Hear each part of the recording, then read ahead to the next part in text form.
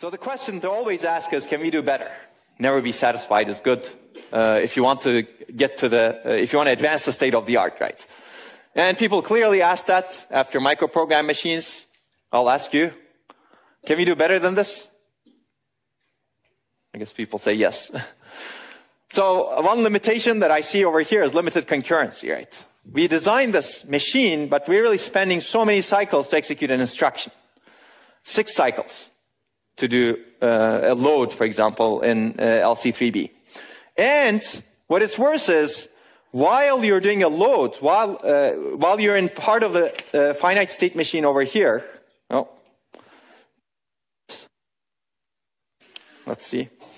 So, for example, if you're in this state over here, when you're fetching an instruction, everything else is idle, right? So when you're accessing memory over here, the rest of the data path is basically twiddling its thumbs, waiting, doing nothing, right? That sounds like a waste, especially if you want to improve performance. Basically, that's what limited concurrency means. Idle when you're doing some operations. Okay, basically some hardware resource idle during different phases of instruction processing cycle. For example, fetch logic is idle when instruction is being decoded or executed. Most of the data path is idle when a memory access is happening. So can we actually do multiple things at the same time in the data path to improve this concurrency and hopefully improve performance, right? And of course it's yes. Basically, why would we like more concurrency? Because we can get higher instruction throughput. Instead of executing 6 cycles per instruction or finishing 1 instruction every 6 cycles, maybe we could finish 1 instruction every cycle if we pipeline things such that while we're doing some work for this instruction, we're doing some other work for this instruction, and some other work for this instruction, and some other work for this instruction, right? That's the idea, basically. When an instruction is using some resources, process other instructions on idle resources that are not needed by that instruction. For example, when an instruction is being decoded, fetch the next instruction. When an instruction is being executed, decode another instruction, decode the next instruction. When an instruction is accessing data memory, execute the next instruction. And when an instruction is writing its result into the register file, access data memory for the next instruction. So that's the idea of pipelining, basically. And I've already given you the idea. But let me repeat it. More systematically, pipeline the execution of multiple instructions. Don't wait until the previous instruction finished. And the analogy is assembly line processing of instructions, right? Everybody goes through the assembly line, and while one instruction is later in the assembly line, another instruction is entering the assembly line. We divide the instruction processing cycle into distinct stages of processing and ensure that there are enough hardware resources to process an instruction in each stage. That's important. So we will increase the hardware resources for this. And we process a different instruction in each stage. And instructions in consecutive and program order are processed in consecutive stages. And the benefit is this increases instruction processing throughput.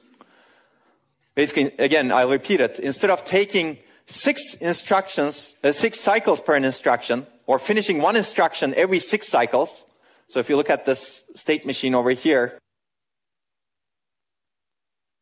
this one, we're finishing 1 instruction. If it's an add instruction, we're finishing 1 instruction. Oh, sorry. Yes. Thank you. This should remember the last state it's in. That's prediction, right? We will talk about that. But basically, still doesn't work? Why is that? How about this? Now I can see it works. So 1, 2, 3, 4, 5. Basically 5 cycles. Actually, if memory takes longer, maybe 10 cycles, right? Depending on how long the memory takes. So instead of finishing 1 instruction every 10 cycles, hopefully we'll finish 1 instruction every cycle, because we'll be putting 1 instruction into the pipeline every cycle. So that's the idea over here. And if you have multiple pipelines that are operating in parallel, maybe you can fit more than 1 instruction per cycle, right? If you have 5 parallel pipelines or 4 parallel pipelines, you finish 4 instructions per cycle. That's how you can improve performance significantly. Okay, let's go back. So that's the benefit, hopefully. But we'll see a lot of gotchas in this. The downside, start thinking about this. There's always a downside. So we're going to add more hardware cost. We're going to add more overhead. And we're going to take each instruction take longer to be able to do this. So let's look at the beautiful case first. Multi-cycle looks like this. Let's assume that you take always 4 cycles per instruction. Let's assume that these are independent add instructions. It looks like this, basically. First instruction finishes in 4 cycles, next instruction 4 cycles, so you take about 12 cycles to finish 4 instructions. You'll see how stupid this is when I give you the next analogy. But if you pipeline it, this is what you get, basically. When you're decoding the first instruction, you fetch the next one.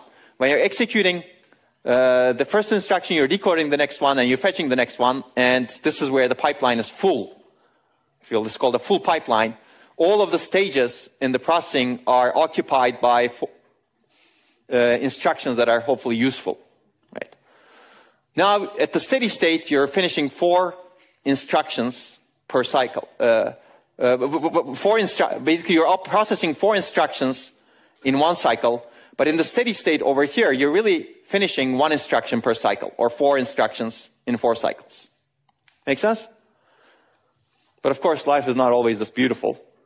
But this is the beautiful case. Ideally, with an ideal pipeline, this is what you would get in terms of throughput. But there are a lot of non-idealities in other things also. And we'll talk about those non-idealities and how to handle them.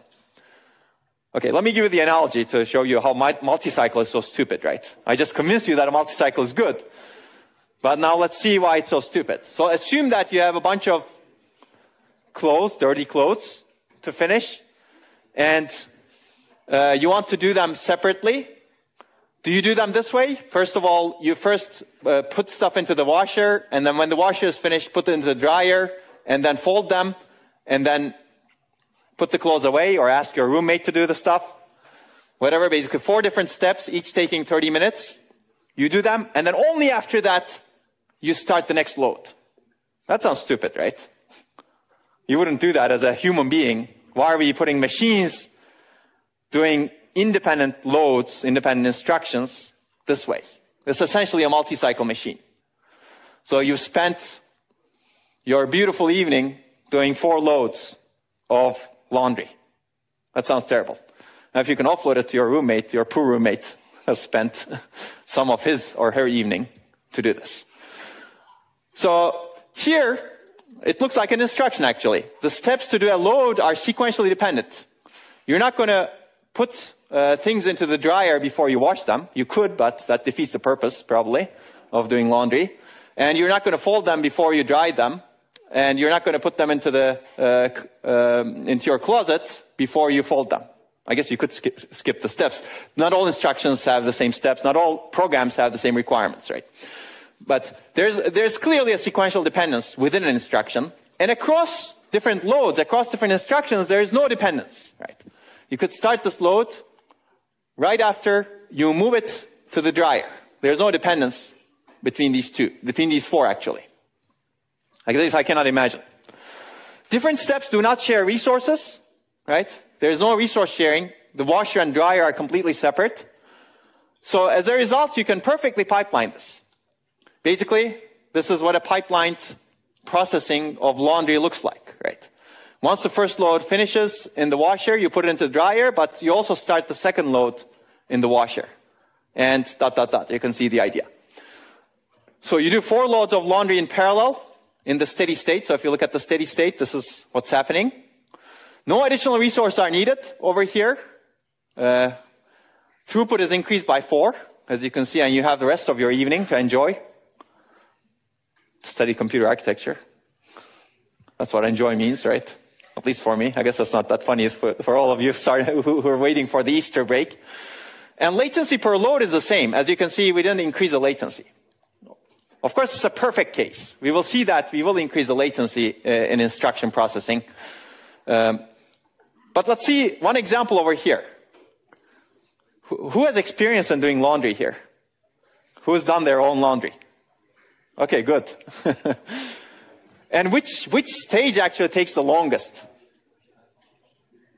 Anybody? The washer, the dryer, the folding? Dryer, yeah? That damn dryer. That always takes the longest. And I agree with you. It always takes the longest, and as a result, it causes an imperfect pipeline over here. Now we could go into the mechanics of the dryer and why it takes longer and ... but we're not going to do that over here. One way is to fix the dryer such that it doesn't take long. But if it takes long, now you have this problem, right? The slowest stage decides your throughput because you cannot put stuff into the dryer before the dryer finishes the first load, right? As a result, your throughput reduces. Instead of finishing your laundry at 9:30 over here, you finish it at 11:30 over here. Now, how do you fix this problem? The same thing happens with instructions as well, right? If your register file access takes 2 cycles, you have the same problem, right? How do you fix this problem? Have a faster dryer. That's one solution. Say it again? Buy another one. Excellent. Buy another dryer, right? Using 2 dryers, now you restored the throughput, right? Dryer A, dryer B. Now, if you want to have a high throughput pipeline, you add hardware, basically. That's the takeaway. Okay, so an ideal pipeline would increase throughput with little increase in cost. Unfortunately, that's not always possible, so we're going to add hardware cost. But let's look at an ideal pipeline. What do you need? Basically, for the pipeline to be ideal, we want to repeat the identical operations, meaning the same operations repeated on a large number of different inputs. For example, laundry loads always go through the same steps. Washing is repeated on many, many loads. Drying is repeated on many, many loads. Instructions, fetch is repeated on many, many instructions. Decode is repeated on many, many instructions. So the more steps you have that are identical across instructions, the better you are. Because you're utilizing the same hardware to process many different instructions. Independence is very important. You should not have dependencies between repeated operations. Basically, the loads, you can pipeline them very well because they're independent of each other. If the instructions are independent, that's good. But if they're dependent on each other, if you need to do a multiply that's dependent on an add, now you've added a dependency and you may not be able to really start the multiply. If you have a multiply that needs the result of a load, well, you may not be able to start the multiply, right, before the load result is available. So now they're not perfectly independent of each other. If the load takes 500 cycles especially, right, now you have a problem. So this is clearly very important. Well, there's another problem with instruction processing. How do you know which instruction to fetch next, right? If you're going sequentially, that's good. But what if you have a branch instruction that's dependent on a data, branch equal, for example, in MIPS, and you need to resolve that branch? You cannot even figure out what to put into the pipeline at that point, right? So you can guess. You can say, oh, I'm not going to take this branch, so I'm going to keep going sequentially. But that's a guess. You need to verify that guess, and if you're wrong, you need to flush the pipeline. So now you're seeing the issue of dependence, right? Because this is control dependence, which is different from data dependence. It's really a special case of data dependence, really. So independent operations is critical, but we're not going to get that. That's why life is not as good. And the third requirement for an ideal pipeline is uniformly partitionable sub-operations. Basically, processing can be evenly divided into uniform latency sub-operations. And this is basically a balanced pipeline. Fetch takes the same amount of time as decode, the same amount of time as the next stage, the same amount of time as the next stage, the same amount of time as the next stage. And because it's happening in a single clock cycle. Now, if for some reason decode is much faster, it doesn't need the entire clock cycle, you're really wasting that clock cycle, right? You didn't uniformly partition your sub-operations. As a result, you really pipeline things, but you really don't need that much time to finish that sub-operation, to finish the decode. So you wasted your clock cycle, which means that your pipeline is not balanced in this case. Now, we saw this problem in multi-cycle architecture also. This is essentially a problem of balancing the critical paths. It's not only the critical paths, because critical path may be the worst case, but it's really the operation that you're doing. So you could be increasing the processing latency of an instruction because of this. And we will see that. So it's not clear if these are ideal pipelines, but the example that I gave you in doing laundry is an ideal pipeline. Automobile assembly, I'm not sure. But clearly, instruction processing cycle is not an ideal pipeline. So let's look at the lower level view of this. Basically, we have this is a single cycle machine, if you look at this. And we basically execute different portions of the instruction processing within a cycle. let's call it t picoseconds, right? Your bandwidth or throughput is 1 over t in this case. Now, if we have 2 pipeline stages and somehow partition them, ideally we would like our bandwidth to be 2 over t. And if we partition them into 3, ideally we would like that to be 3 over t, right? That sounds beautiful. Now, the problem is there are a lot of overheads over here. At the hardware level, you basically have a latch delay. It's not just the t, this combination logic delay, but there's also the latch delay. So your throughput is really 1 divided by t plus s, where s is the latch delay. Now, if you do a pipelined version over here, each stage's throughput is 1 divided by the t divided by k picoseconds plus the delay over here. So if you think about it, the maximum bandwidth that you can get is the minimum logic over here, minimum combination logic is 1 gate delay, plus you still pay the latching overhead. So if you think about it from a throughput perspective, your throughput is really limited by the latching delay, latching overhead, plus the minimum combination logic delay. So how minimum can you make this combination logic determines the extent of your pipelining, but usually your performance degrades much earlier than this 1 gate. So people have argued, for example, you should really have about 8 gates or so to have an ideal pipeline. But anyway, you don't need to know about that. Now, another thing to note over here, as you add stages over here, you're really accumulating this latch delay. So if you add latch delay, basically reduces throughput because it has switching overhead between stages, but it also increases your latency, right? For example, let's say you have 20 different pipeline stages over here. Your latency is not just t picoseconds plus s, it's really t picoseconds plus 20s, right? That's how long it takes to execute an instruction. Now you increase your latency. And what is worse is, it's not just, because you cannot uniformly divide. This is the uniformly partitionable suboperations. Let's say k is 20 stages. It's not that this will take t over 20 picoseconds. You'd be very happy if it does. It usually takes longer than that, actually. So let's say this takes t over 15 picoseconds. Now, instead, you multiply that by 20, so you have 20t divided by 15. So you increase the processing time in the combinational logic, plus you've added latch delay for 20 of those stages. So you really increased your latency of processing. The argument is, if you can keep the pipeline full, your throughput remains the same, but your latency increases for each instruction. So if your throughput remains the same, that's good, right? So overall program execution time will hopefully reduce, but individual instruction latency increases. And again, this is a very fundamental trade-off between throughput and latency in pipelines. Okay, so there's also a cost aspect of this. If you look at this non-pipeline version, the cost is number of gates that you have, let's say, and the latch cost. But if you have a k-stage perfectly pipeline version, hopefully you'll divide the g gates for each stage to g divided by k. Again, that's perfect. That's very hard to achieve. But your latch overhead jumps up the roof again, right? If you have L stages over here, you pay the latch overhead for every stage. And if you have big latches, we will see why it will become big soon, because we will need to propagate the control signals in a pipeline. This will become relatively high. So we're going to add hardware cost. If not for the combinational logic, which we will also add, definitely for the latching overhead. So latches increase hardware cost. So nothing comes at a cost, basically. So let's look at the pipelining instruction processing a little bit. You've seen this before. This is the instruction processing cycle, and we're going to divide it into 5 stages, again, arbitrary. People spend a lot of time balancing the pipeline stages in real life. We're not going to do that. So this is one of the single cycle architectures that we've seen. You don't need to exactly bother about exactly how it looks, but they look all similar, as I've shown you in the single cycle recap. We divided this into stages, basically. This is what it looks like.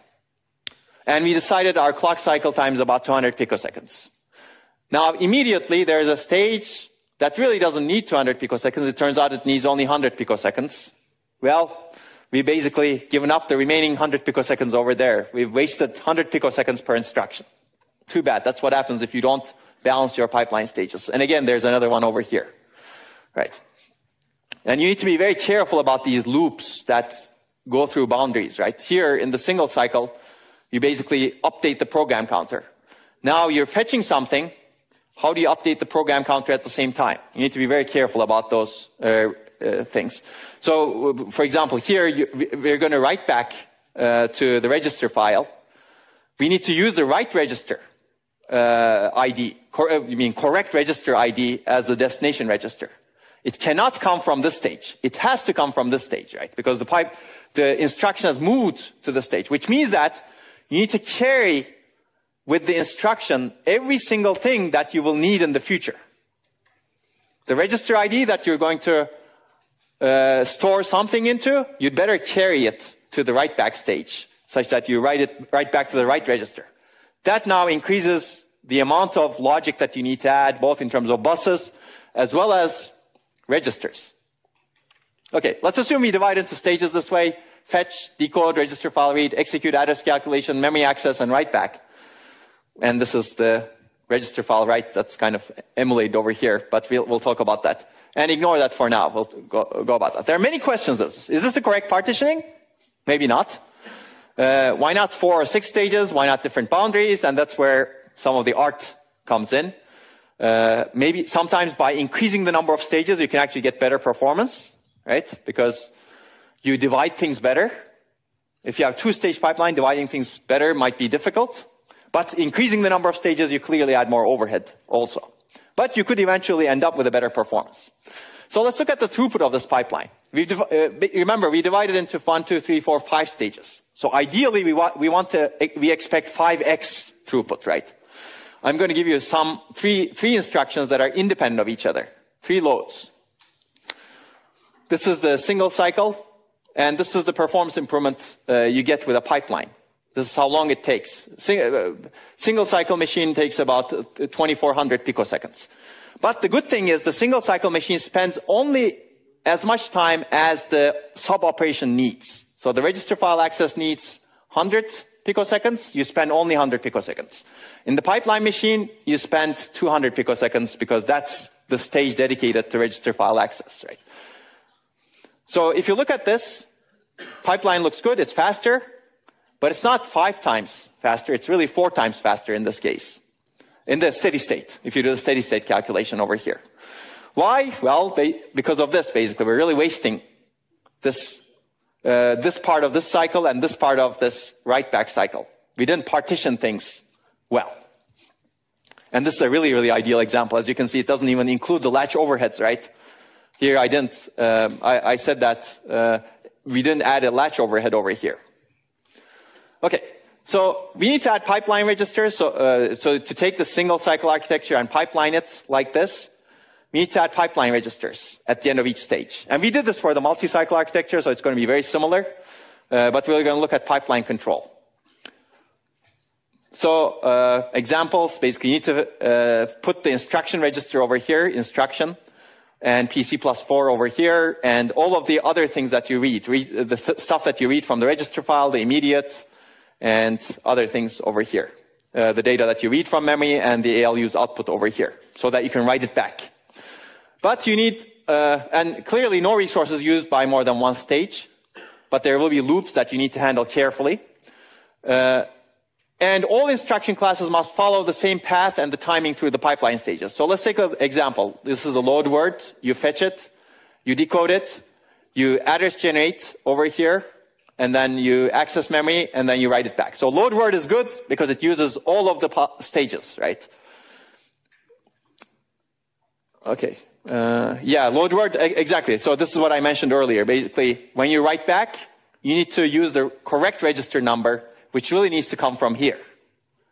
The destination register, you should have, when you decoded load word, you should have kept the destination register number, propagated it, and when the load word comes here, you should use that destination register number and the associated control signal to write into that destination register to place the data that you loaded into the destination register.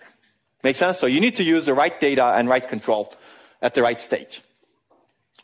Okay, hopefully this is clear. Well, we've just talked about any performance impact, so this is referring to this part. Some instructions don't need all the stages, right? For example, an ALU operation doesn't really need to access memory, yet it's still going through that memory access stage. Well, too bad, right? Again, that's the cost of pipelining. It needs to go through this memory access stage, waste 200 picoseconds, because the alternative is bad. The alternative is you need to remove it somehow from the pipeline and handle it. But we're going to talk about something like that later on. Basically, there's a performance impact because that instruction could have potentially finished earlier, but then it would break the pipeline, right? If you actually finish it earlier and do something else, basically write its result back over here, now you have another issue.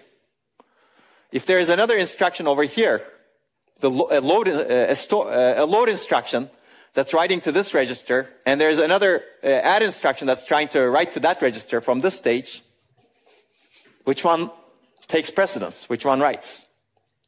Okay, think about this. This is actually a dependency that you need to resolve in a pipeline. Okay, this is another example. Again, two independent instructions, load and sub, go through the pipeline nicely, but this sub basically does nothing during this memory stage, right? Life is not always this beautiful, unfortunately. Let me give you some beautiful pictures. This is basically what, to define some terms. This is steady state, as I've shown you. Full pipeline. You have instructions over here, and you have time over here. And over time, instructions flow through different stages. And once you fill the pipeline, it looks beautiful like this. Right? This is another view. This is the resource view of it. Basically, these are different stages, and these are different time steps. And this is what it's processing at that time, right? Different instructions. This is very simple, and a full pipeline looks beautiful, but the problem is we're not going to have a full pipeline most of the time. That sounds sad, right? You design this pipeline, and we're going to try to make it full later on. So, okay, basically the control points that we have are identical as a single cycle data path. There's nothing really that different because we're controlling the same data path, except we've added some things to like the registers. So, what kind of control signals do we want? For a given instruction, we have the same control signals, but control signals are required at different cycles, right? Depending on the stage. For example, when you're writing to the register, that control signal is required at that time. It's not required earlier, but you need to carry it with you. So there are two options here. One is decoding once using the same logic as a single cycle control logic and buffer the signals until we have consumed them. It looks like this, basically. We have a huge decoder over here, based on the instruction that generates the control signals as much as possible. And these control signals are generated for this execute stage, this memory stage, and this write back stage. And initially you store them all at this pipeline register, so it looks huge. And then the control signals that are consumed by that stage don't get propagated. But new control signals may potentially be generated. So you can see that the control signals that are needed for write back are propagated to this stage, and then they're propagated to the write back stage, and then they're used over here. Right. Make sense? So now we're adding more to the registers, pipeline registers. They're becoming bigger. And if you have a huge instruction set, this may be a huge pipeline register over here. Or another option is to do local decoding. So this is decoding globally, if you will, once. Or you can carry relevant instruction words and fields down the pipeline and decode locally within each or in a previous stage. Now, if you remember my what is that? My principle. Yeah, basic principle. You would rather decode in a previous stage, right? You basically carry some of the instruction and you do some local decoding over here to generate the control signals that are needed for this stage. That way you can get rid of the overhead of some of these registers a little bit. But now you add more combinational logic. Basically, you distribute your control logic or decoding across the stages, which may not be a bad option, actually, as long as you can do that. So which one's better? The answer is it depends. Basically, it depends on the design and what you're constrained with, right? Sometimes it may be better to generate the control signals than just propagate them. That sounds simple, right? Okay, so these are the pipeline control signals. Again, this basically shows that you have a control logic that generates different control signals for the different stages, and you propagate them. You can see that the ALU op control signal is used from this X part, execute part, and some of the memory control signals are used over here, memory write control signal, for example. Okay. So there are interesting things like this. For example, this is the register write signal that we were talking about. You basically propagate the register write signal and also the write register ID over here and use them at the write back stage. So this is another example. Remember, we discussed 2 single cycle pipelines. Everything is very similar. It doesn't matter. This is the single cycle pipeline over here, and we have a similar selection of boundaries to divide into a pipeline machine. And as we've discussed, this write register signal should be propagated such that you can actually write to the use the correct destination ID for the register you're writing in the write back stage. Basically, this is a wrong design because it doesn't have that loop back going for taking the write register ID or destination register ID and putting it back over here. It's really coming from here over here. So you need to actually design the data path carefully to make this work. But hopefully that's all not so hard. And this is another example of the pipeline control. Basically, it's the same control unit as a single cycle processor, except you delay the control to the proper pipeline stage. This is very similar to what I've shown earlier. Okay. Remember the ideal pipeline. Any questions so far? Hopefully this is conceptually simple, but we'll discuss a lot of issues with it. No questions. Good. So remember the ideal pipeline. We want identical operations, independent operations, and uniformly partitionable sub-operations. And let's analyze the instruction processing. It violates all of them, unfortunately.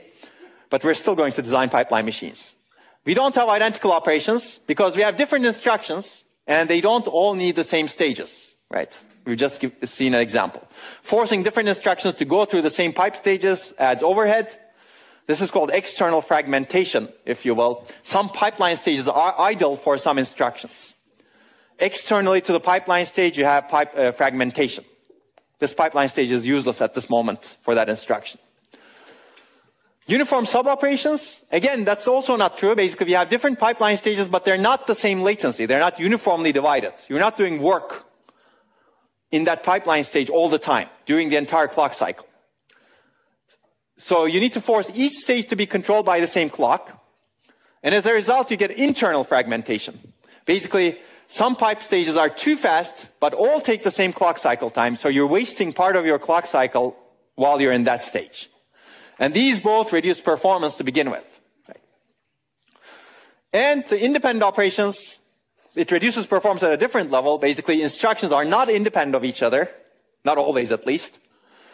So you need to detect and resolve these inter-instruction dependencies to ensure the pipeline provides correct results. You cannot ignore dependencies. If this add requires the result of a memory operation, well, you'd better supply that result. Then this causes pipeline stalls. Basically, pipeline is not always moving. Or a pipeline doesn't always have a good instruction to execute because you couldn't move the previous instruction. It needed to wait for a result. So that's called a pipeline stall. So these 3 issues are very fundamental to a pipeline. And you could extend this analogy to, I'm sure, other things in life. So feel free to do that. So issues in pipeline design. Basically, clearly balancing work in different pipeline stages is critical. Basically, all of the issues arise from here. Because it's not an ideal pipeline. So we want to solve them. We want to balance the work in pipeline stages somehow. Now, we're not going to talk about that as much. That's a very tough problem, actually, that people deal with. How many stages and what is done in each stage? We're going to talk about some of this over here. You need to, in the presence of events that disrupt the pipeline flow, like dependencies, control and data dependencies, you need to keep the pipeline correct. Correctness is the first. Moving, that's an example of correctness. And full, that's a performance issue. You need to do that in the presence of data and control dependencies. And also, there's also a resource contention.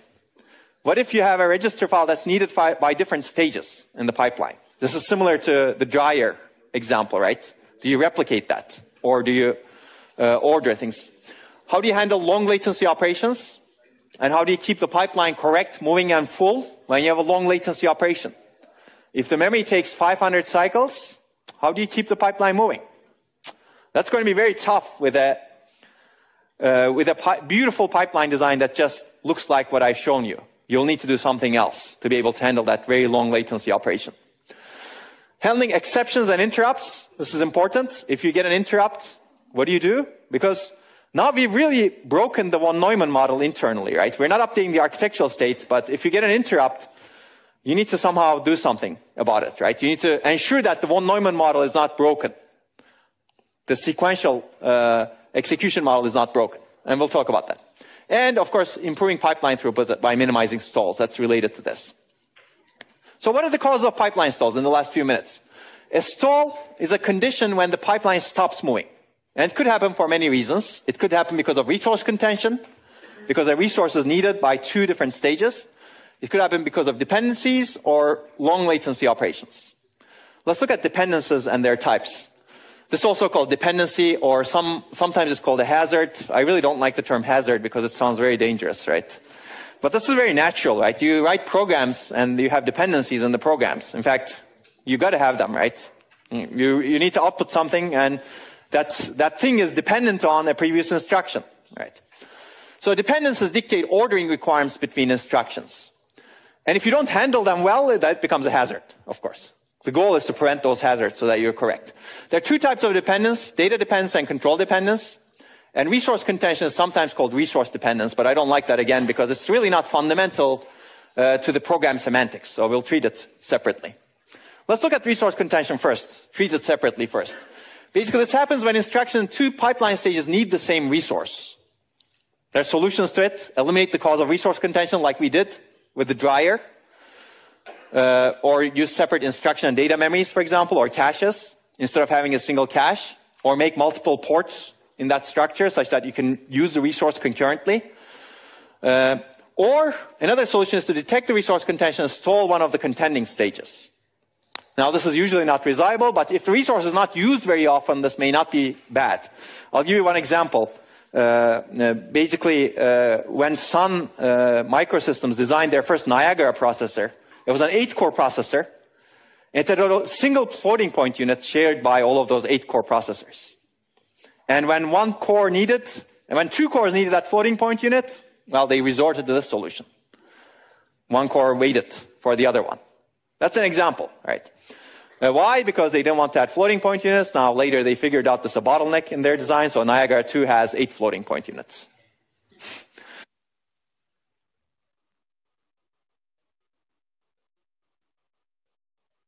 Of doing that, or you detect the resource contention and stall one of the contending stages. So if you have only one memory, you need to have an instruction access the memory and a data access the memory. If you have a load instruction that's trying to access memory, and if you have a fetch operation in the instruction fetch stage in the pipeline, this load needs the memory and this fetch needs the memory, but you have only one port to memory, or one memory and one port.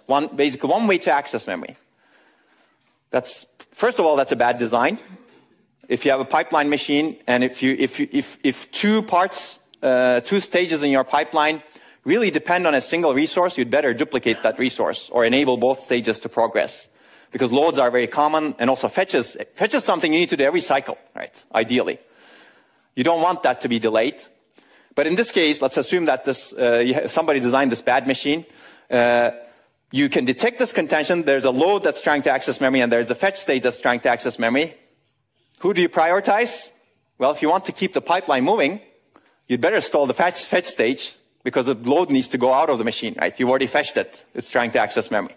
So basically prioritize a later pipeline stage, such that the earlier pipeline stage, like the fetch stage, can move later. Okay. Well, register file has the same issue, actually. But again, it's a bad idea in general to have a pipeline stage stalled because of a resource contention, especially if that resource is needed always, right? Fetch stage always needs a data port to instruction memory. Okay, so there's one example, resource dependence. I'm going to cover this, and we're going to use this sort of figure throughout this course, throughout this lecture. Basically, what's happening here is you have this add instruction, and you have AND, OR, and sub instructions that are dependent on the result of the add instruction. So add instruction writes to the register file over here, and AND instruction needs to read the register file over here, right? Basically, we're going to assume that the register file can be read and written in the same cycle. Well, how do you do that? One way of doing that is you can ensure that this write over here takes place during the first half of the cycle. and the read takes place during the second half of the cycle. There's no problem.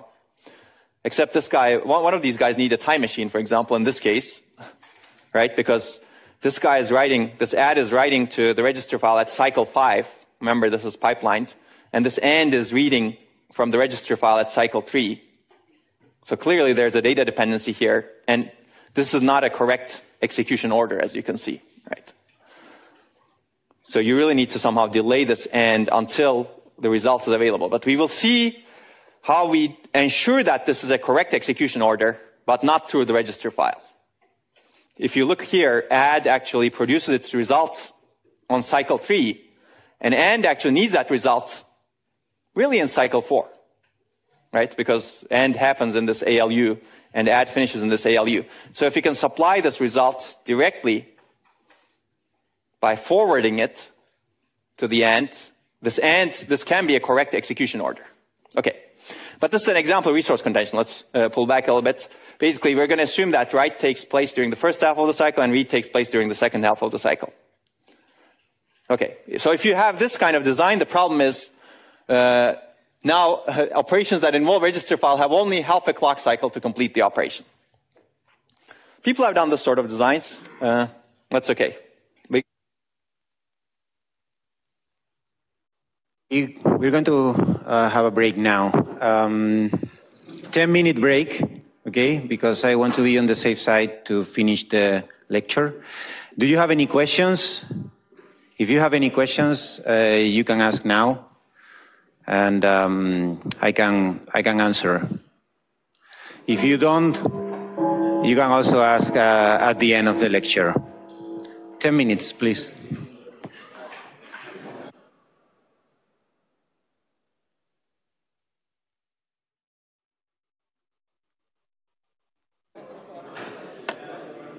Okay, let's continue. When we talk about memories, we can go into more of that. Okay, this is an example of resource dependence, basically. You need to ensure that the stage that writes and the stage that reads don't conflict with each other. And one way of handling it is this way, right? You can be more creative, have 2 ports, right? Okay. So let's talk about data dependencies. Basically, there are 3 types of data dependencies, only one of which is really real. And the real one is really the flow dependence. It's basically a true data dependence. You have an instruction that needs a result after some other instruction writes that result. That's why it's called read after write. There are also 2 other dependencies that you need to be careful about in a pipeline machine so that you don't get the incorrect ordering. One is the output dependence. You do a write after write. An instruction writes to a register, another instruction writes to the same register. Now, in a sequential von Neumann machine, which is, the hallmark of which is sequential execution, you'd better get the writes in the correct order, right? The one in the sequential, later in the sequential program order should overwrite the other one. You should not get it in the other order. Otherwise, you'll get a wrong result. Anti-dependence is kind of similar. It's exactly the opposite of the flow dependence. Basically, an instruction reads from a register, and a later instruction writes to that register. You'd better make sure that the instruction that reads from that register doesn't get the wrong value, doesn't get the later value. Well, I'll give you examples of this. So which ones cause stalls in a pipeline machine? Actually, all of them could, potentially. You need to ensure semantics of the program is correct for all of these dependencies. This becomes even more interesting when you do out-of-order execution, when you try to reorder instructions. So flow dependencies always need to be obeyed because they constitute true dependence on a value, right? Because an instruction writes, another instruction reads. Assuming that these are useful instructions, that's a real dependence, right? You're doing an add and a multiply is dependent on it. Whereas these 2 are not, they're really artificial, right? If you think about it, you write to a register and you write to the register again. What is the meaning of this semantically? Nothing other than the fact that you don't have enough registers. Right? They exist because you don't have enough registers. If you had infinite number of registers, you would never have an output or an anti-dependence. Because whenever you create a new value, you would give it a new name. But for flow dependence, that's really semantics of the program. The program needs to have this result of the add communicate to the multiply to operate correctly. Does that make sense? This is, again, very fundamental. You can think of this as a data flow principle, right? If you remember the data flow graph we've discussed, instructions, you can think of instructions as really things that operate when their data is available. Flow dependencies are basically data flow dependencies. Output and anti-dependencies, they don't exist in a data flow machine, really. Because data flow machine doesn't really have a register file, if you will.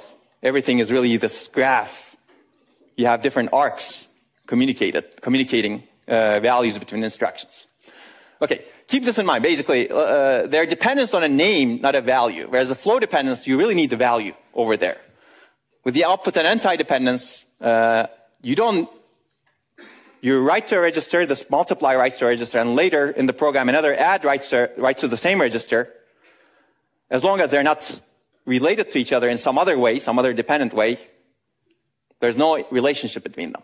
Okay, let's look at these pictorially. This is a flow dependence, basically read after write. This instruction needs the value that's produced by this previous instruction. So the data needs to flow from this instruction to this instruction. This is an anti-dependence. Again, this instruction is producing a result into R3. Let's say you store it to memory later on. And this instruction is writing to R1, but this instruction is reading from R1. This is anti-dependence. If you had infinite number of registers, there's no reason why this should be R1, right? Because R1's value is destroyed, basically, at this point. Output dependence, again, same thing over here. Basically here, you have this R3 written by this instruction. You have this R3 written by this instruction again. Again, you're destroying the value that was produced by this instruction and putting it into R3. There's no reason why you should really put it into R3, except you may not have enough registers. So again, write after write is not a true dependence, if you will. So if you think about this, you could really eliminate this dependence by putting the value somewhere else, right? And that's one of the very fundamental concepts of out-of-order execution. How do you make sure this instruction executes before this instruction for some reason? You may think of why. Let's say you have a load instruction that's producing R1, that's taking 1,000 cycles, but the values R6 and R7 are ready. You don't need to wait for them. So why don't you execute this instruction earlier? If you execute this instruction earlier, there's one problem. You may not want to write into R3 because R3 may be needed by some other instruction that's going to be executed later because this value is going to be produced later. So maybe you store this somewhere else. And you can store somewhere else because these really have nothing to do with each other. They're just dependent on a name because compiler didn't have enough registers. Okay, so that's called register renaming, and we'll talk about that when we get to out-of-order execution. But the fundamental reason you can do that is these two things are really specifying in a name there's no value dependence. Okay, any questions? So let's look at the pipelined operation very quickly. I've shown you this before. You have a load and subtract. These go through the pipeline this way. They're independent. Everything is nice. What if the sub instruction were dependent on load?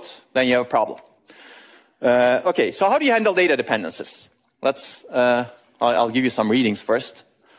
I hope you're reading. How many of you are reading the book? Okay, excellent.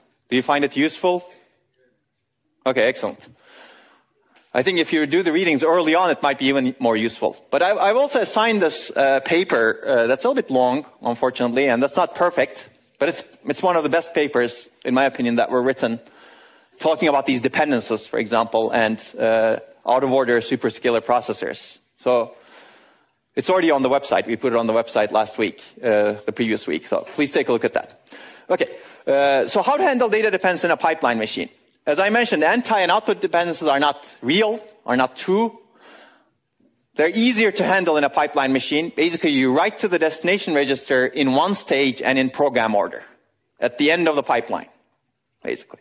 If you do that, and if you maintain this invariant, you don't have a problem.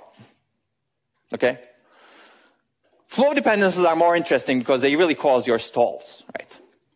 I mean, these could cause stalls also, depending on what you do, and we'll talk about that. But as long as you eliminate those stalls, they're easy to eliminate. But these are hard to eliminate, Right? They're there for a reason. And there are 5 fundamental ways of handling these. Let's see how many of these you can name. I'll give some of them. One very primitive way is to detect the dependence and wait until the value is available in the register file. So there's 2 portions of it: detecting the dependence and waiting. Right? Now this may not be the high performance way, because if we go back over here to this little picture that we had, yes, this incorrect picture. Basically, this add writes its results to S0 in the register file in cycle 5.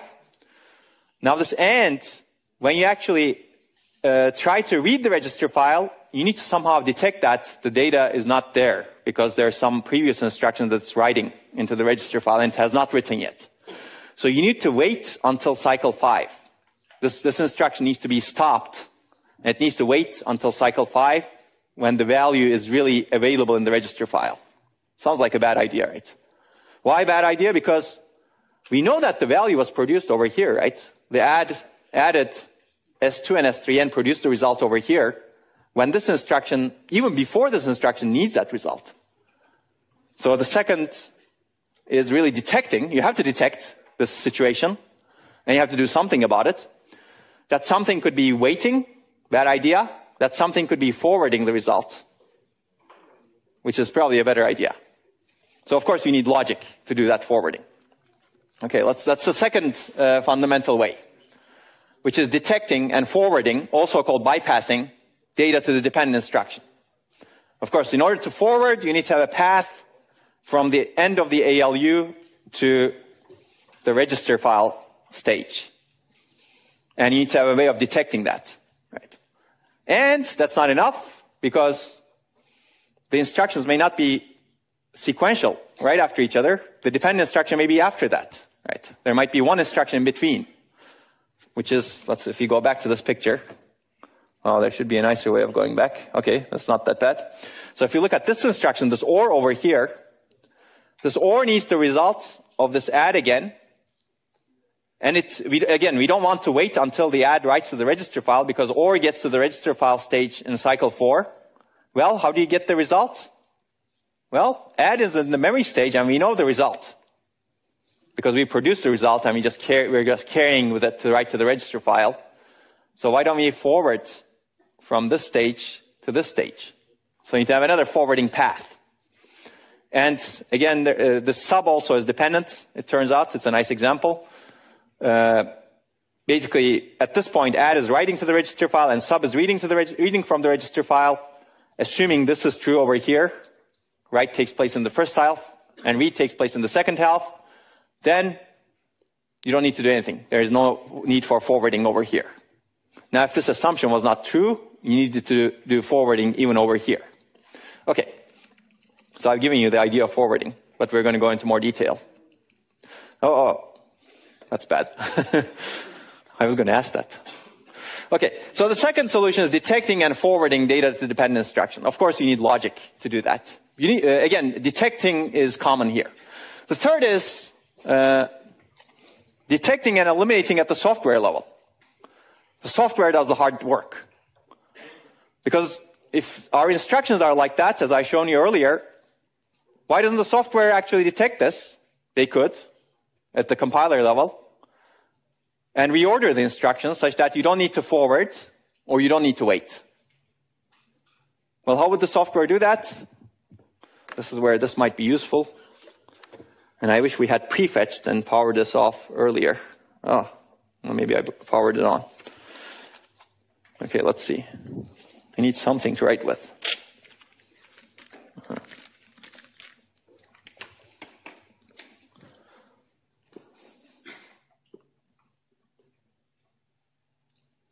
Okay.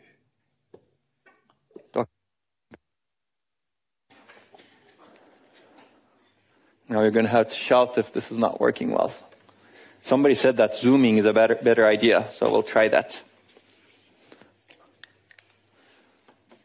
Okay, so let's say you have an add instruction that's writing into, I don't know, I like using R's.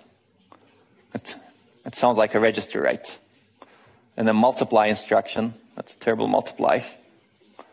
R3, 5, I don't know, R5.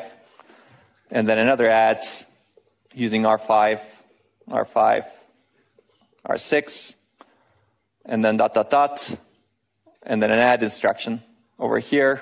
That's basically, maybe we get rid of the dot, dot, dot. R2, R5, no, I don't like the R5, R10, R11. Okay, you can see this, right? So the compiler can easily do analysis, it's called data dependence analysis, through the code, and basically detects this multiply is dependent on this add, and this add is dependent on this multiply. And it can know that the machine is structured this way. You have a fetch stage, you have a decode stage, register read stage, you have an ALU stage, you have a memory stage, and you have a write back stage. And when you fetch this add executes in the ALU stage, and its result is available. And assume that you don't have forwarding. This add needs to write back over here. So the next dependent instruction should come, how many? 3 instructions after this add. Right? The compiler can know that if it knows the structure of the machine, right? And how the machine operates. Basically, the assumption is that the data is written into the register file at the write back stage, and the data can be read from the register file at the decode stage. So you need a distance of 3 instructions between dependent instructions. So the compiler can say, oh, I cannot put this multiply instruction over here because the machine otherwise would operate incorrectly because it's relying on me to detect the dependencies. So what I'm going to do is I'm going to find 3 independent instructions. Oh, there's one over here. And move it over here. Does that make sense? That way the compiler can ensure that the pipeline is full, because now you're going to put in independent instructions in between. What if the compiler cannot find an independent instruction? There is always an independent instruction. It's called a no-op. Basically, the compiler fills 3 no-ops here if it cannot find any independent instruction, which is essentially a stall, basically, except it's a software-orchestrated stall. It's not a hardware-detected stall, right? It's beautiful that you can do this at different levels. Of course, it's more powerful if the compiler can fill these slots with independent instructions. Let's say add, multiply, divide, I don't know. If they're independent of all of these over here, that's good. Now you keep the pipeline full.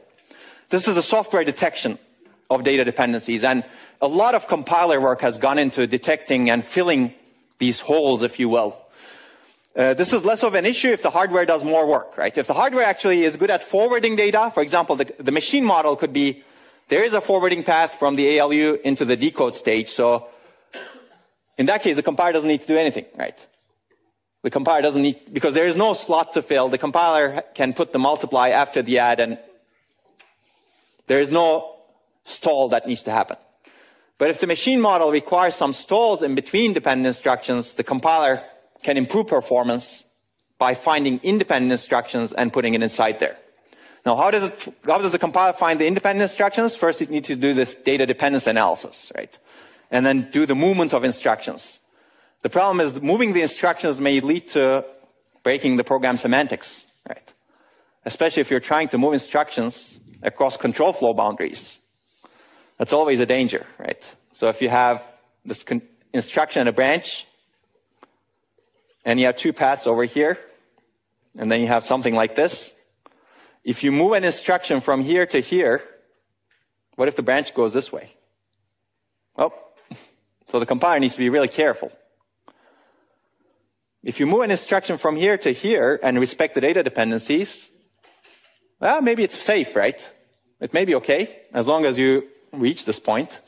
What if you don't reach this point? What if the machine gets interrupted before that? Or what if you get an exception, or you can be an inconsistent state? So there are rules for moving code, both upward and downward. And that has impact on not only performance, clearly it has an impact on performance by filling these slots, but also correctness of the program. So the compiler needs to be really careful in doing this movement. And We're not going to cover this in class, but if you take a compilers class or if you take my advanced lecture, there's a lot of theory and practice in static code scheduling. So if you, for example, compile your code with -03 in GCC, you will get a lot of these code movements to ensure that the pipeline is flowing. Okay, so it's beautiful. This is beautiful because it doesn't need to do anything, which is the philosophy of MIPS, right? No need to for the hardware to detect the dependence. Okay, so there are two other ways. These are maybe obvious, right? What are the two non-obvious ways? What else can you do? When you get a dependent instruction, anybody brave enough to? Insert some kind of barrier instruction that prevents reorg or like, I don't know. So that's more like basically inserting a no-op, basically, right? You could potentially say, basically, the compiler can inform the hardware, or there's a dependent instruction, and you need to do something about it. It's similar to no-op, I would say. Yes? If there's a branch instruction, you can predict which branch you take, and if you took the wrong one, you just flush. That's right, yes. So prediction, basically. You had the same idea, or? Okay, excellent. So basically predict. Branch is a special case, but you can predict the needed value, right? It can be any value. Now it turns out branches, at least conditional branches, require a small prediction space. You need to predict whether it's taken or not taken. You need to choose from only two choices. And you need to know the target address. Usually it's easy to compute if you've taken the branch once. But doing it for arbitrary data values may be a little bit difficult, basically, right? So you predict the needed value and execute speculatively and verify. This is an interesting choice. It's called value prediction. In the case of branches, it's branch prediction or control flow prediction. But this is another possibility. What else?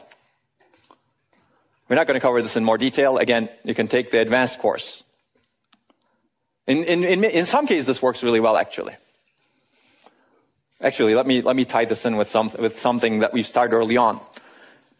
If you can afford to be approximate, and if you have a good value predictor, most of the time you predict the value, and you keep the pipeline flowing. And if for some reason you get it wrong, it may be okay, right? Assuming your program can tolerate it again, right? That way you get rid of all of these memory accesses going to memory. Right? Okay, it's fun. It's fun to be an architect because you can play with a lot of these ideas. What is the last one? Last one is my favorite, actually.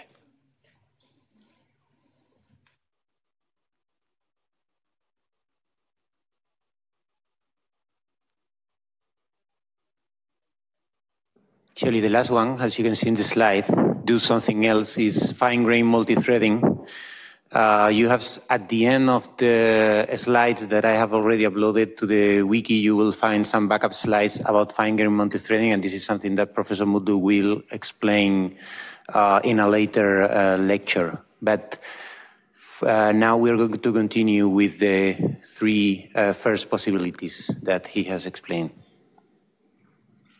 Well, let's take a look at some other ways of handling data dependencies. So detection. Fine-grained multithreading is beautiful because it doesn't require you to detect, but if you want to improve single-thread performance, you got to do the hard work. And the hard work requires detection. It's also called interlocking. Basically, it's the detection of dependence between instructions in a pipeline processor to guarantee correct execution and also enable high-performance execution. So we just discussed software-based interlocking with this code example. Software detects, and hardware can be really simple. Of course, there are downsides and upsides. We can discuss that, or you can think about that, but we don't have enough time to cover all of those. But we'll talk about hardware-based interlocking. How do you detect? Actually, before that, I guess MIPS acronym. This is essentially MIPS. MIPS was initially designed for software doing the hard work. Microprocessor without interlocking pipeline stages. Software does the interlocking, hardware doesn't do anything. Of course, if you look at the latest MIPS processors, they all do hardware-based interlocking. Because for high performance, it's very hard to do it just at the compiler level. You need to do it cooperatively. Okay, so how do you detect the dependencies? We'll go through this relatively quickly. You can think of many ways, but one way that's been used is scoreboarding. Conceptually, it's very nice. Basically, each register in the register file has a valid bit associated with it. An instruction that's writing to the register resets the valid bit when you decode it. In the decode state, you reset the valid bit. An instruction in the decode state checks if all its source and destination registers are valid. If it's true, it can progress. It doesn't need to stall. If it's false, you need to stall the instruction. Now you can optimize this. You can ask why do we check the destination? Well, you need to ensure that write after write dependencies are also obeyed, right? The advantage is very simple. It's basically 1 bit per register. The disadvantage is now you need to stall for all types of dependencies, not only flow dependencies, right? Now you can think of how do you actually fix this? Well, maybe you don't check the destination register if it's valid, but you ensure that destination register is written at the end, right? But then a single valid bit may not work. What if you have multiple instructions writing to the same destination register that are further into pipeline? Right? You need to have a counter then, right? Because multiple instructions may be writing to the same register. So you cannot just reset the valid bit when one instruction writes. You need to decrement the counter. You need to ensure the latest value gets into the register file. So if you design a pipeline processor, you will figure this out. Okay, basically, I've just given you the answer to that question. What changes would you make to the scoreboard to enable not stalling on anti-output dependencies? Was that clear? Maybe you can think about it on your own a little bit. But basically, if you have a single valid bit, it prevents the progress of all instructions, all dependencies. Okay. So there are other approaches, which is combinational dependence check logic. You add special logic that checks if any instruction at a later stage in the pipeline is supposed to write to any source register of the instruction that's being decoded. If the answer is yes, you stall the instruction in the pipeline. Right? Basically, you have these later pipeline stages. Actually, this is probably better to... okay, I'm not sure if it's too complicated. I'll just draw it quickly. I'm going to give you examples of that.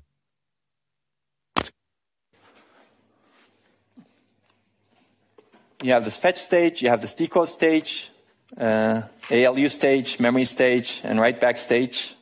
And you can hopefully see. So basically, an instruction needs to wait for its operands here.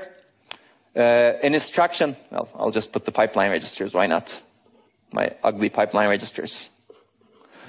So an instruction may be writing to register X over here, write to register X. Another instruction may be writing to register, I don't know, Y. Another instruction may be writing to register Z. In order to stall this instruction, well, let's ignore the write back part because write back actually can, we're going to assume that the register file, you can write to the register file and read from the register file in half cycles. Let's ignore that for now. Basically, in order to stall this instruction, you need to check if the source register A and source register B somehow equals any of these registers, right? Basically, that's a combinational dependence check logic. And I'll just show you how to build that logic. Is this equal to this? Or this? Okay. Color is good. And is this equal to this or this?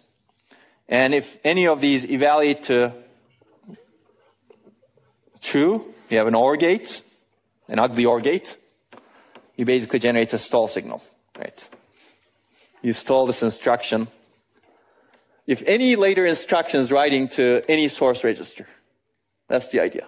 And you can see the complexity of this now. If you have more pipeline stages, you need to check all of them, right? So this combinational logic can become your critical path easily. Because you need to see which instructions are writing to, if any of the later instructions are writing to any of the source registers over here. Okay, but there's actually more complicated things are done, so it's doable. So upside is no need to stall on anti and output dependencies because you just check for flow dependencies. There is no reason to check for anti and output dependencies. Those are easy to handle as we discussed, right? You write to the destination register at the very end. The disadvantage is logic is more complex. And logic even becomes more complex as you make the pipeline deeper and wider. Well, what is wider? Wider. So deeper means you add more pipeline stages. Let's assume that you have 30 stages over here to increase your clock frequency. That may or may not be a good idea, but if you have that, now you need to do this logic increase in complexity. Now you can also go wider, meaning you have another fetch engine over here fetching from, you basically do parallel fetch from sequential instructions, right? You fetch instruction number 1, 2, 3, 4, 5, and then you basically fetch 5 instructions per cycle. Now if you do that, you need to check dependencies between these instructions also, right? Not only in the horizontal dimension, you need to check dependencies in the vertical dimension. Assume that this is the oldest instruction that you're fetching, and this is the youngest in the same cycle. You need to ensure that the youngest instruction obeys the dependencies, right? So it becomes a very complicated dependency check logic as you increase the pipeline depth, as well as the pipeline width. So if your pipeline depth is 20 and your pipeline depth is 6, which is not unreasonable today, you have 120 different combinations of dependency check. Of course, you can eliminate them, some, because not all of the, at the end of the pipeline, you may not need to check the dependencies as we just seen over here with the write back stage. But it becomes complex. And this is also done in superscalar out-of-order processors today.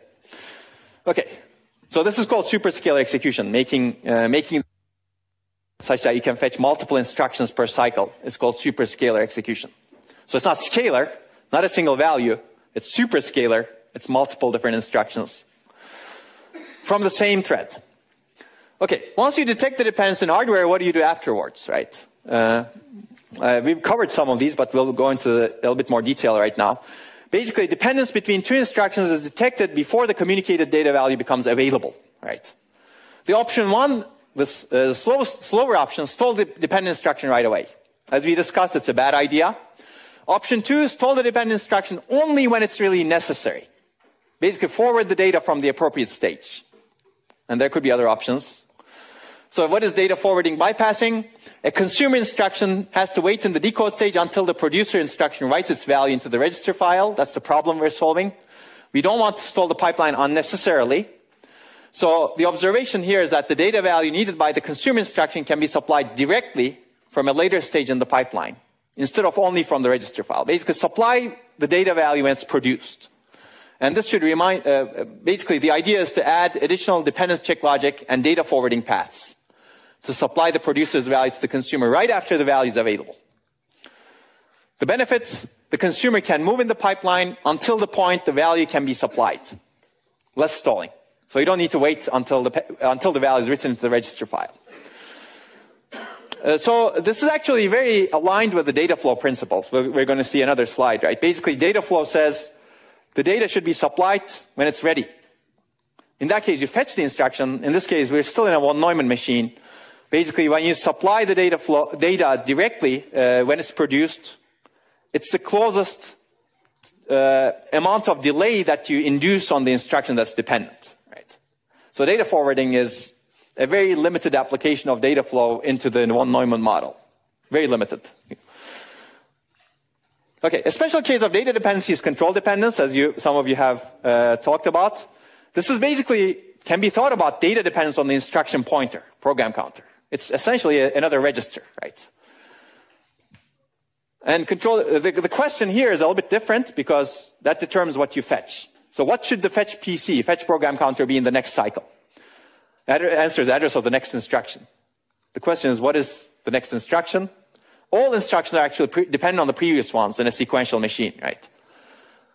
Because you need the program counter value to be calculated to be able to fetch the instruction, next instruction. Now, in most cases, when you're executing sequential, this is trivial. You actually know what instruction that is. It's PC plus 4 in MIPS, right? The instruction at address PC plus 4.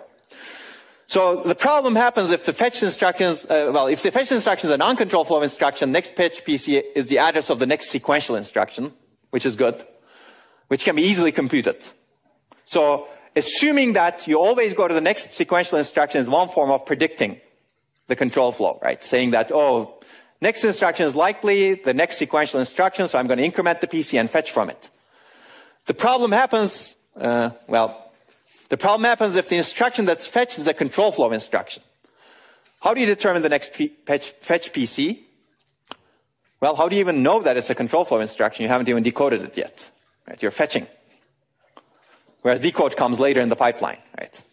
So this problem has fascinated many people, and many people have worked on predicting what should be the next instruction to fetch. And modern processors have very, very sophisticated branch prediction engines that use many different components to be accurate. And in many cases, they're as accurate as 97, 98%. So 98% of the branches are predicted correctly. But there are some programs where the prediction accuracy is much lower, of course. Especially the branches that are dependent on incoming data is very difficult to predict. So this could be, if we had more time in this class, we would cover branch prediction, but we're going to cover really the basics. The much more advanced branch prediction methods we're going to leave for the advanced architecture course. But people have made a lot of money from Intel to actually make this work. Let me put it that way. It's a hard problem. It's one of the hardest problems in computer architecture in a control flow machine. Okay, well, there's another thing that I skipped over here, but I think this is also important. This actually makes life a little bit more complicated, because if you know the size of the fetched instruction, that's good. But if you have a pipeline machine, and if you don't know the instruction size, if you have variable length ISA, if your instruction set architecture doesn't have fixed size, fixed length instructions, you have a problem. You don't need to, even the next sequential instruction you don't know. Because you don't know the address, because you don't know what the length of the currently fetched instruction is, right? Because you haven't decoded it yet. Only after you decode it, you know the size of the instruction, right? x86 is a variable length ISA. An instruction can be 1 byte or 17 bytes, depending on a lot of things that happen during decode. You figure it out during decode, basically. So next instruction to fetch, the address, even the address you cannot determine, even if it's sequential. Right? How do you do that? Well, that's the beauty of designing a machine with a complex ISA like that. Okay, let's go into a little bit more detail. So we know this right now. Flow dependence, anti-dependence, out-dependence. You should know this very well. I think this is a figure that we've seen earlier. Basically, it's very similar to what I've shown before, except they were not adds. But basically, this add produces a value, RA, register A, and all of the instructions are dependent on it. And we don't care what other registers are. So for this pipeline to work correctly, this is where the name hazard comes from, actually. This is hazardous, right? You need to ensure that this instruction doesn't get this value over here until this instruction writes back. But this instruction is safe, assuming you can write to the register file in the health cycle and read from the register file in the next cycle. So how do you resolve the data dependence? Basically, you can insert bubbles, right? But we don't want that, as you know, right? So what is a stall? To define a stall more formally, actually, you can, I'm not going to be formal in this course, but you can define a lot of these things very, very formally in terms of whether the pipeline should move based on this distance between instructions, and how do you make sure this is correct? And people have dealt with formalism in the 1970s. I'm not going to bore you with that. I'm just going to give you the insights. But you can define all of these very, very formally and prove characteristics of whether or not a pipeline is correctly moving, executing instructions. It's much more difficult to prove the performance. So we're going to talk more about the performance aspects, because it's very difficult to do that formally, at least right now.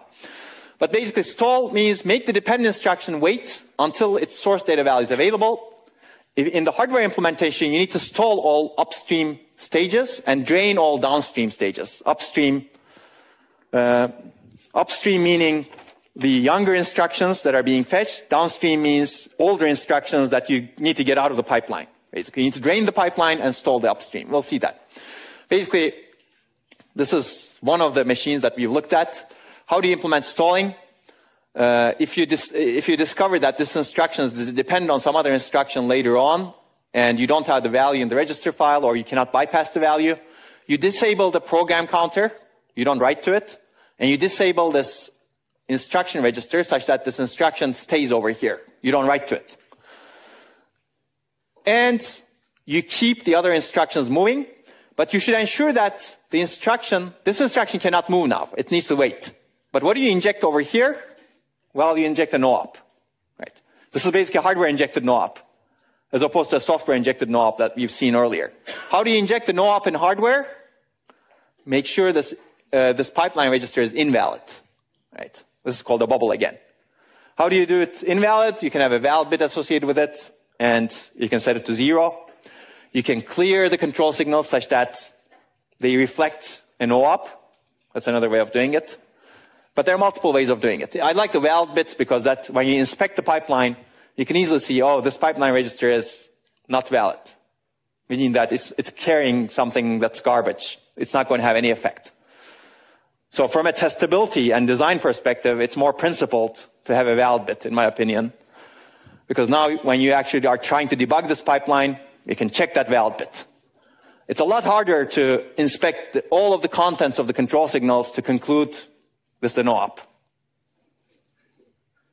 Again, you may save a bit, but saving a bit doesn't always save you time later on. So if you think about design for testing this machine, it's always better to have the valid bit over there. Okay, so this is the data dependence example that we've seen before, or at least something similar to it. I hope you can see this over here. But basically, this is the wrong thing.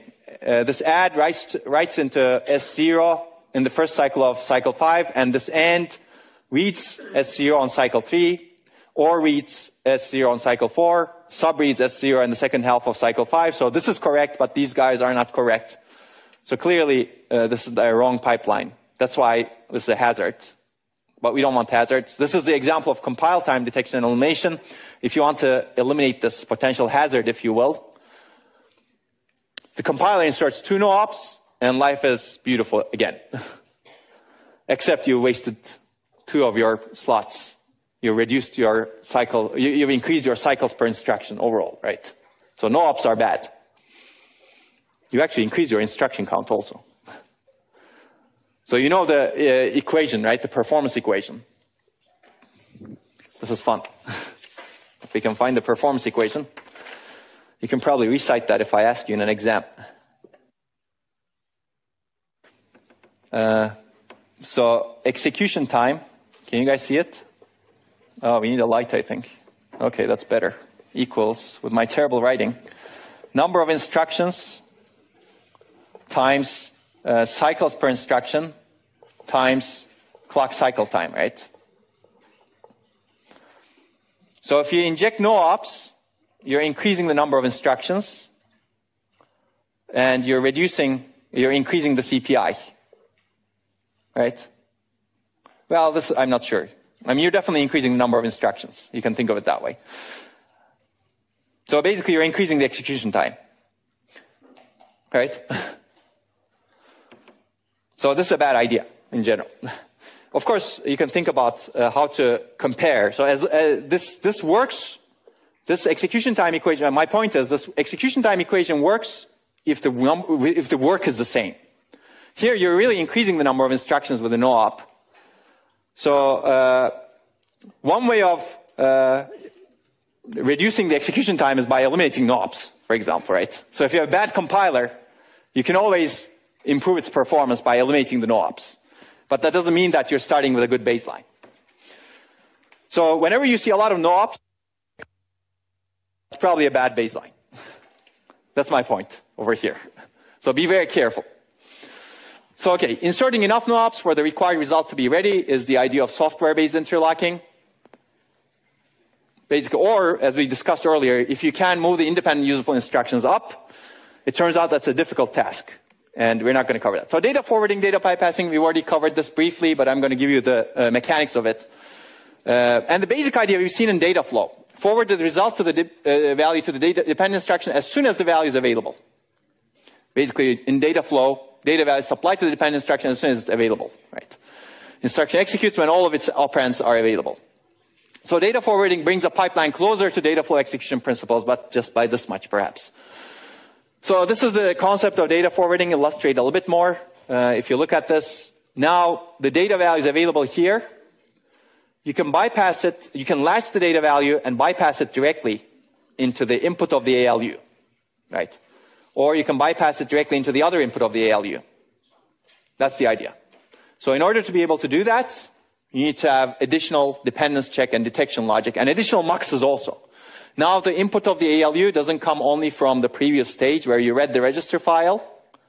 but it could also come from the latched value of the output of the ALU, a previous add, or it could also come from the latched value over here, right? If you look over here, yeah, basically you need to forward from these two different paths into the input of the ALU.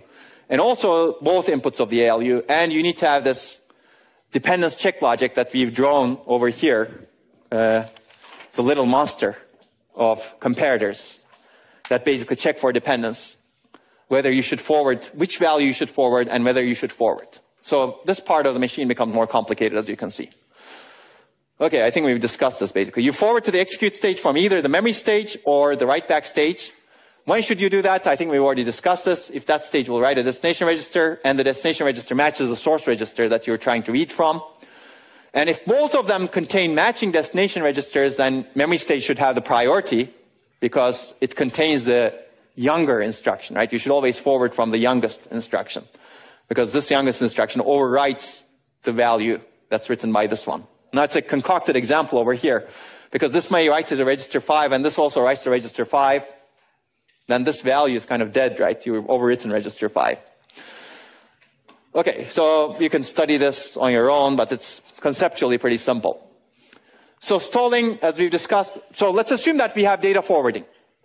Can we eliminate all of the data dependencies that way by forwarding? Unfortunately not. Basically, forwarding is not always sufficient because there are cases when forwarding is not possible due to pipeline design and instruction latencies, even in this really, really simple pipeline. So that trouble over there indicates that you're executing a load instruction. The load instruction has its value produced right at this point, right? Now this AND instruction needs that value right away, right? Now you could potentially do this forwarding, right? But there's a downside to that. If you actually forward the data from the output of memory input of the ALU directly, what did you do? Any thoughts? Yes? Exactly. Yeah, you increase your clock cycle time. There's a reason why this is just memory. There's a reason why this is just ALU. If you forward the data value produced from memory to ALU in the same clock cycle, your clock cycle has become like the sum of both of those operations now. So you could do that forwarding, yes. In this case, it's not really forwarding because you're essentially lengthening the pipeline stage. So that's a bad idea. So without lengthening the pipeline stage, there's no way you can forward the data value because the data value is over here. But by that time, the end instruction would have executed. So here, there's no way to supply the value with data forwarding. Because, yeah, this is written over here. So here, what you need to do over here is stalling. And in order to implement stalling, you need to detect that data dependence and wait. Okay, we're going to pick up from here and continue tomorrow.